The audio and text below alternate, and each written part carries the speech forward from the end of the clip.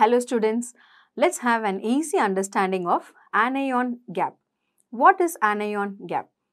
Generally, the concentration of cations must be equal to that of anions. What are the major measurable cations? Sodium and potassium.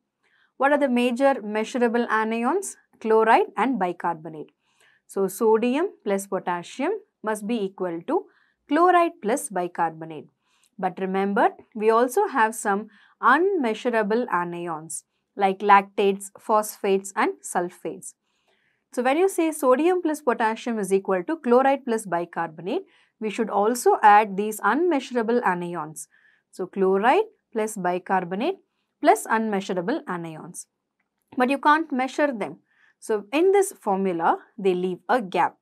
That gap created by these unmeasurable anions is called anion gap. So, how would you calculate this anion gap? Simple, you take chloride and bicarbonate to the other side. So, anion gap is equal to sodium plus potassium minus chloride plus bicarbonate. The normal value of anion gap is 8 to 12 milliequivalents per liter. This is how easily we can calculate anion gap.